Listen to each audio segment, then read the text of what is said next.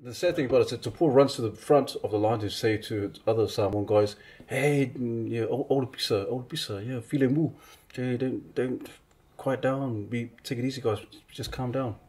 He goes there, but he's facing his back, and so he gets shot. And his other mate tries to come and get him, gets shot, and it's too late. He dies. He ends up dying. But his last words, I'm going to paraphrase it. I'm not going to say in Samoan. His last words is, "My blood was spilt for Samoa. I'm proud to give to Samoa."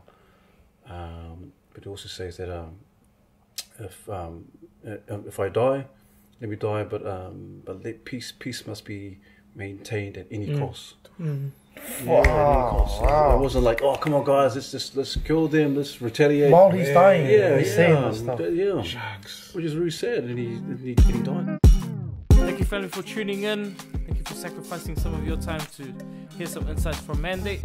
If you want to watch the full episode, click the link below or above or on the sides. I'm not too sure where it is. It's attached somewhere.